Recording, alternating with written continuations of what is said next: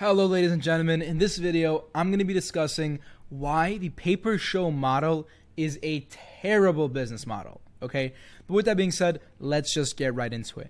Now, if you're doing lead generation on a pay-per-show basis right now, like, you need to watch this full video, honestly, right? This is something that I wish I knew when I was a little bit earlier into my lead generation journey. So this video is basically for the past version of me, okay? But just so we're clear, pay-per-show is the act of charging a client for every meeting that you book and the prospect shows up for, okay? It's one of the most popular beginner lead generation offers, right? This is not to be confused with pay per call, which is when you get paid for every call you book, regardless of whether the person shows up or not, okay? So that's what I'm referring to. I'm talking about specifically pay per show, okay? Now moving on. The trust factor. This is the number one reason why you shouldn't do this as a model. Now, the number one biggest problem with pay per show is the trust factor. Okay. Now, I've heard some variation of this question probably like hundreds of times now, which is, how do I know if the prospect showed up? How do I know if the client showed up? How do I know if the meeting even happened? Or, just different variations of that question. And a lot of the time when questions like this come up, the answer is always the same. Ask the client to record the call. And then that opens up a bunch of room for other problems. Like, for example, the prospect doesn't want to be recorded. Right? We've had a lot of this where the client we're working with is selling a sensitive service and the prospect doesn't want to be recorded, right? And I mean, our client's not going to go against the prospect's wishes just to fulfill on our requirement. So that's not going to work, right? Then the client doesn't want to record the sales calls, like straight up. Maybe the client doesn't want to compromise the privacy of his sales call, right? So then that's a problem. Then maybe the client is okay with recording, but he forgets. Right? He just, hey, sorry, forgot. Okay? That's another problem. Or the client decides to contact the prospect outside of the meeting location. So, for example, if the prospect's running late and the client calls them on the phone to have a conversation instead, how is he supposed to record that? Or maybe if the client wants to see if a lead is coming before the call happens, they'll call them up. And these are two problems that you can't really record. Unless you, screen record on your phone, which again, isn't professional. Like it's just not a solid way to running your business, right? Ladies and gentlemen, we're going to get right back to the video, but let me tell you about Lead Academy. Now, for those of you who are unfamiliar, Lead Academy is my coaching program. And unlike other coaching programs that cost thousands of dollars, we don't have to lock you in like that.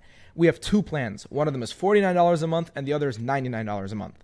Now, let me tell you what you're getting for $49 a month. That's coming out to be $1.63 per day.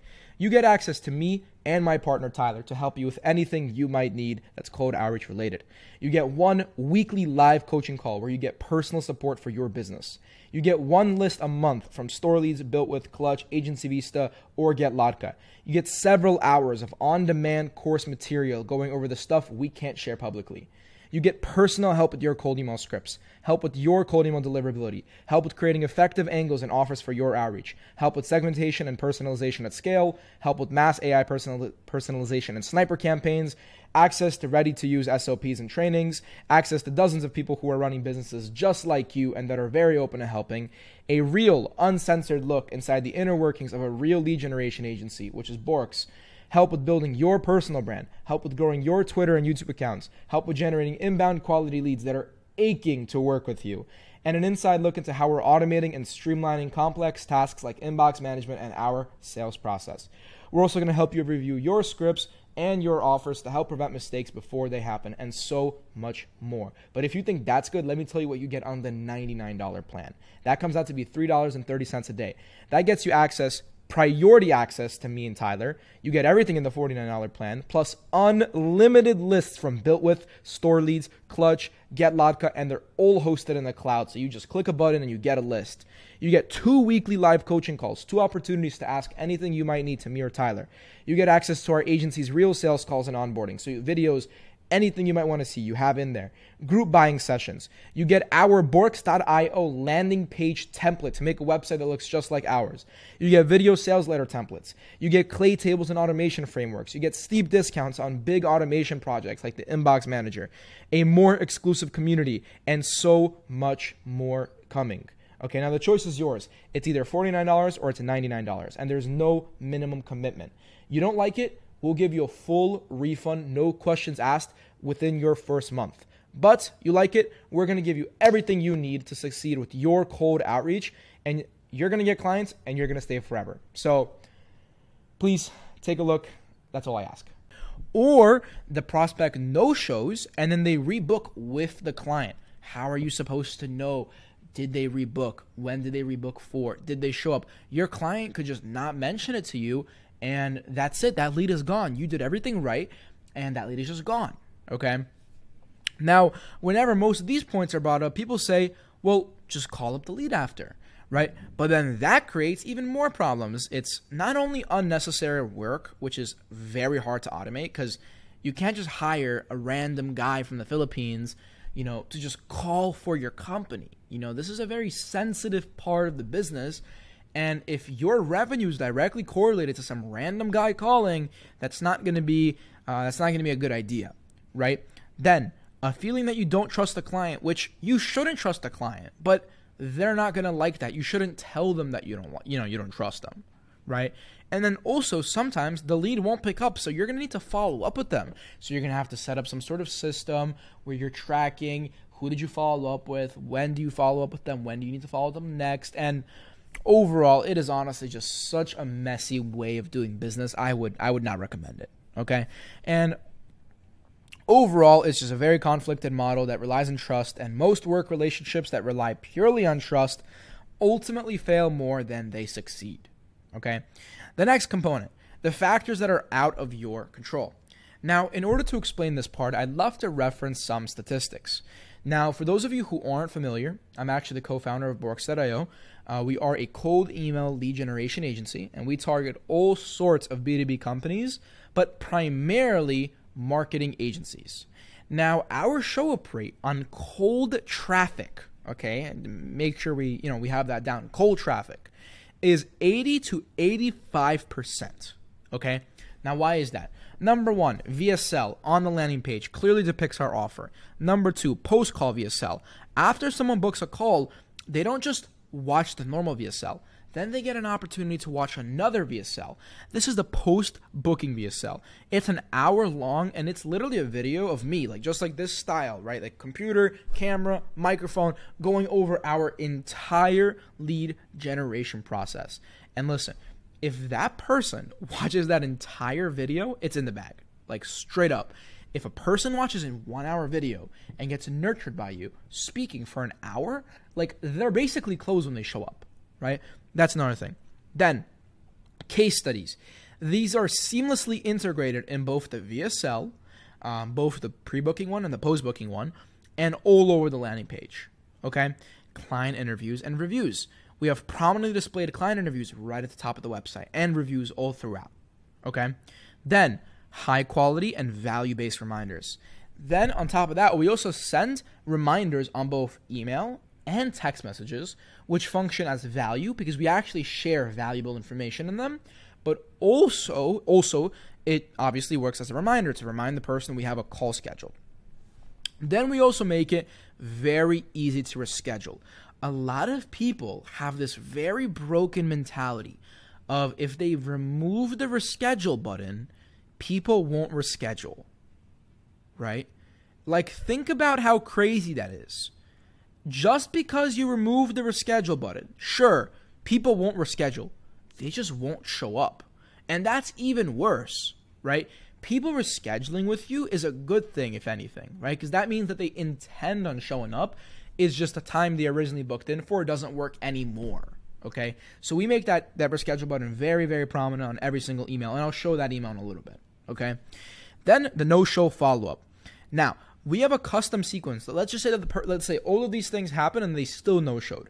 We have a sequence which is going to follow up for 2 entire months over email and SMS, on top of the fact I'm going to be calling them personally, okay? And because of this sequence and this process, we have about a 50% win back on no-show rates, meaning if 10 people no-show because of this automation flow, about 5 of them will actually end up rebooking with us, right?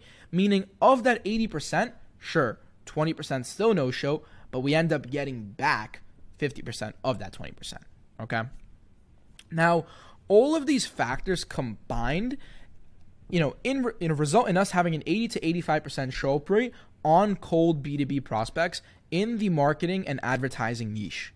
Now, when your revenue is determined by the show up rate and you don't even have control over the show up rate, that starts to become a problem. Now, unless you plan to build out a full-scale sales process for every single one of your clients, which, by the way, we will not take anything under $5,000 for that minimum we're talking. That's like a friend of a friend discount, right? Then you can't really rely on what the client has, because booking a lead is only part of the equation in this situation, right? You booked the lead, but you still need them to show up, and you don't have control over whether they show up or not. And if you think that because you set up 2 little reminders on Calendly that these prospects are just going to show up all of a sudden, well, then you're in for a rude awakening, because it's not going to happen, right? There's other components to a show-up rate, like, for example, a VSL, landing pages, case studies, right? These aren't things that you're going to make for your client because it's just not your responsibility, right? At that point, you're becoming like a growth partner more than a lead generation agency, okay?